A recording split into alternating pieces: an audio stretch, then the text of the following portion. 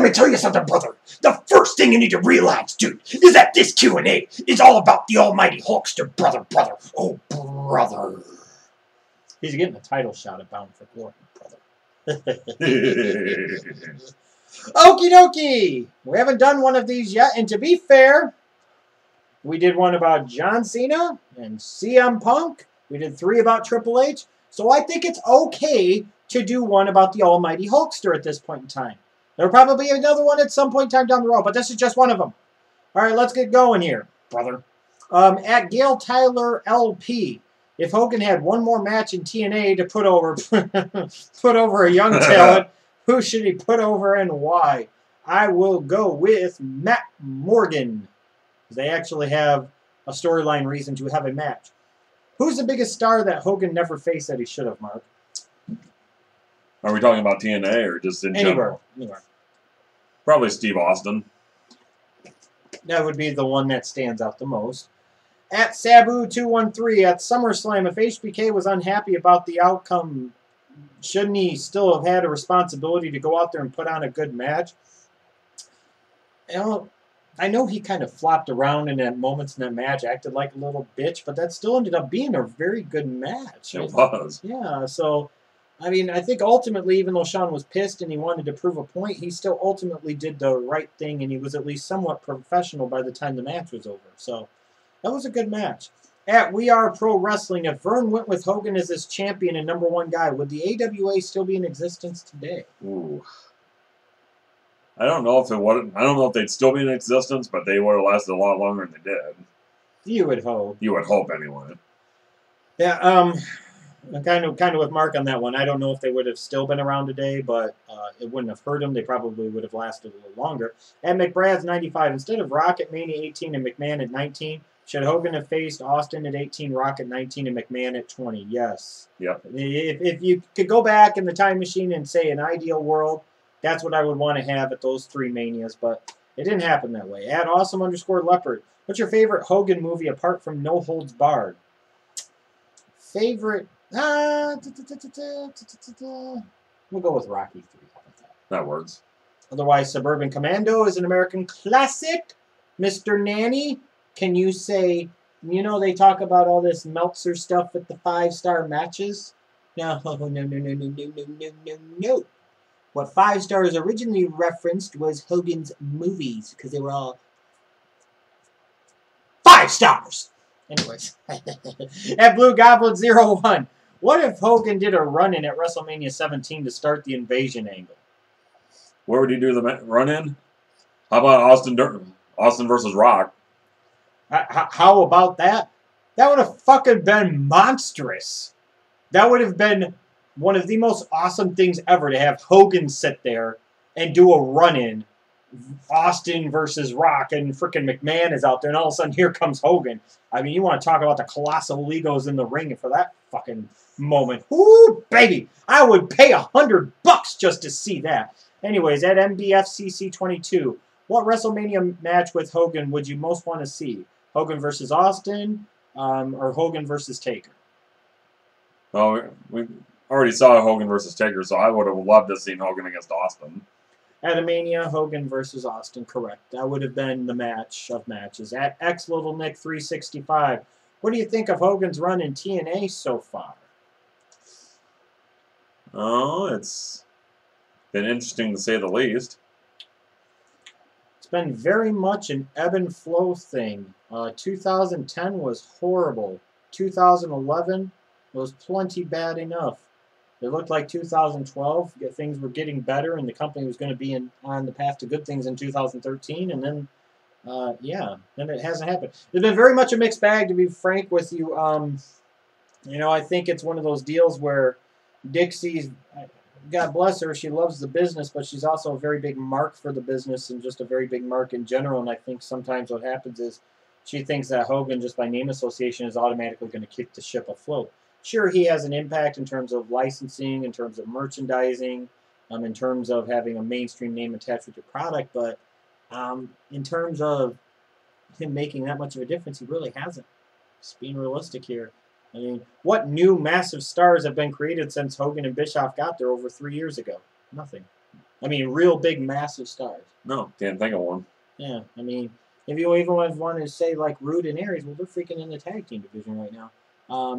At Motorhead 94, do you think Hogan will ever get a second Hall of Fame ring as part of the NWO? He should. Probably. If Flair got it for the Horsemen, Hogan deserves it for the NWO, no question. At Retro Kaiser, did you ever watch a sex tape? And if you did, how was it? No reason to watch the sex tape because just like WWE's booking today, it's very predictable. I can tell you exactly what was going to happen. Hulk Hogan wasn't going to be on his back for more than 2 seconds at a time, brother. He was going to be on top, and he was ultimately going to go over, brother. That's right, brother. That's right, brother. So why even need to watch it? Don't need to watch it. Besides, it would probably make us very jealous. Javier Hurtado, what do you think about Hogan's promo before his strap match with Flair at 2000 at WCW? Yappa.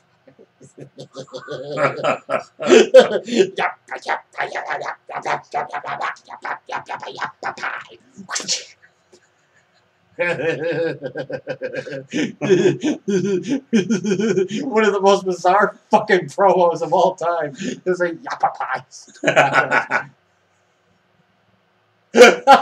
What the fuck is a yappa pies?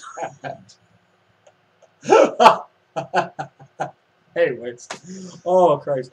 At Rock of Fools, if the NWO was in the WWE and Rock and Austin were in WCW during the Monday Night Wars, what would have been the ultimate result? I think is the question. Oof. Well, it probably depends on how it was booked. Probably still ultimately would have had WWE come out on top, and I don't try to say that just to kiss their ass, but the fact of the matter is the machinery behind the scenes was better. The brain power behind the scenes ultimately was better, and they just had more desire to win and do the work necessary to win in the WWF as opposed to WCW. So, Rock and Austin, to be fair, they had Austin. They never had Rock, but they had Austin. They had Austin, and they never knew. They didn't know what to do with them. They had Triple H, and they didn't know what to do with him. They had Undertaker, and they didn't know what to do with him. They had Foley when he was Cactus Jack, and they never really knew what to do with him. So a lot of the guys that Vince ended up getting, and they became big stars and helped his company overtake them, WCW had them first. So the thought of Rock and Austin going over there and WCW winning is just ridiculous because Austin was fucking over there just a few years before. Okay, next up we've got Disco Ben has a couple of questions for us in reference to Hogan. Who was Hogan's best opponent? Hogan's best opponent? Oh, gosh. I think it's got to be Mr. Wonderful.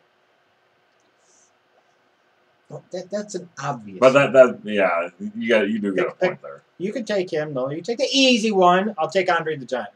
Because frankly, when it came to Hogan, I mean, nobody ever made it seem like it was more likely Hogan could lose than Andre. So, what's one thing you wish Hogan didn't do? The first 2 years he was in WCW before his heel turn. Oh God, that fucking when he's wearing the black mask, he's in the fucking green. I was also going to say Thunder in Paradise, just in general. I was thinking about that too. Those are just a couple of things that I wish he wouldn't have done. How about that fight with the Giant on top of the roof of Cobo Hall or whatever? Oh God. Oh, brother. As he would say, it was awesome. Must-see television. Let's see here. At Air Guitar Skills. Is Booker T still coming for Hulk Hogan? Fuck yes. All these years later. They want the gold, sucker. Hulk Hogan, we coming for you. And the great thing about that is, that's one of the most watched wrestling-related clips on YouTube of all time. And it's legendary. And, at least Booker T seems to, over the years, have had a great sense of humor about it. That shit's funny. I watch that at least once or twice a month. And when I mean I watched it, I'll watch it, and then I'll keep watching it like several times in that few minutes. And, oh, Charlie, what would wrestling be like today if there was never a Hulk Hogan? No, it wouldn't have near the significance that it does. might not even be national. We still might be looking at a territorial aspect. The business could have died off except for like at the small local level. Somebody else could have come along, maybe like Ted Turner at WCW, and maybe they would have been the supreme power.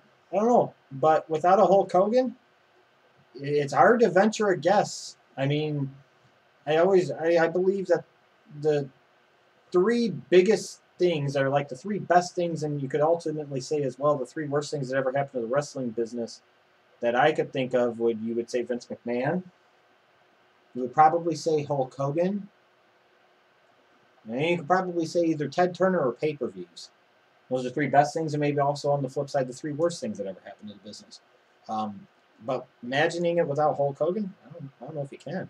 At WWE Galaxy, what was your reaction to Hulk Hogan body slamming Andre the Giant, and how do you think it impacted pro wrestling? My reaction as a kid when I found out about it, that Hogan actually could beat Andre the Giant, I mean, that was the moment there, and that was the one. I had already gotten into wrestling. I was watching wrestling. I was a Hogan guy, but I was also watching AWA at the time. But when that happened, that made me a wrestling fan for life. And I know for a lot of other people, it made them wrestling fans. And it was the moment of moments. It's still 26 years later, to me, the most significant WrestleMania moment of all time. It may be one of the most significant wrestling moments of all time. Yeah, I remember calling a 1-900 number because I didn't watch WrestleMania 3 that day, and I wanted to find out who won. I wanted to find out if Hogan actually beat Andre the Giant because he had never been beaten before. The old 900 numbers, man. Yeah, right? Yeah, but someday we should do a video about things we miss about pro wrestling. I guarantee those 900 numbers will be way up there. At Sam Circus, have you watched Hogan Knows Best TV show? Yeah, absolutely. I watched it a lot, actually. At Not So Smart Marks, what are your thoughts on the Hogan-Russo incident in 2000? It was a work shoot. It was probably a way to get Hogan off of TV because WCW couldn't justify paying him for the amount they were paying him for appearances plus the pay-per-view shares he was getting, considering how shitty business was. Hogan probably didn't want to be associated with the company anymore, so like, oh, what's the best way we could possibly do this? I think there was some shoot in there, but there was more work than shoot because you always got to remember when you're dealing with Hogan, you don't always know what's real and what's not. Just saying. Same thing with Russo. At Nathan GT 1997, do you think Hulk Hogan has a bigger ego than Stone Cold Steve Austin? Yeah, I would say so. I think Austin's ego is very underrated. I think he has a tremendous ego, and I'm not saying that's necessarily a bad thing. I always resented the fact when people said, well, Hogan has a big fucking ego. Okay, so does Bret Hart, so does Shawn Michaels, so does Stone Cold, so does The Rock. These guys, when you get to the top traditionally, they have big fucking egos. Flair does too. I mean, they all do. Yeah, it's rare when you have somebody like a Taker that doesn't have a huge ego. Or even Sting has been talked about, doesn't have a massive ego, or at least he didn't used to have one. But Hogan ultimately, I think, had the bigger ego because, frankly, whether Austin fans and Attitude Era fans want to acknowledge it or not, Hogan's a bigger star. So he had the bigger ego to go with it. Now the question becomes, thanks to all of you that submitted your Hogan questions. I'm disappointed in you that you didn't have more. But with Stingiversary coming up next week, figure it's appropriate to get it out of the way. Let's do our 50th themed Q&A on this channel. Let's do one about hashtag Sting or hashtag Stingiversary. No, we'll keep it hashtag Sting. You can ask questions all about Sting's career from his time as a tag team wrestler with the Dingo Warrior all the way up to his appearances in title matches at Stingiversary. Hashtag Sting, the next subject of our Q&A.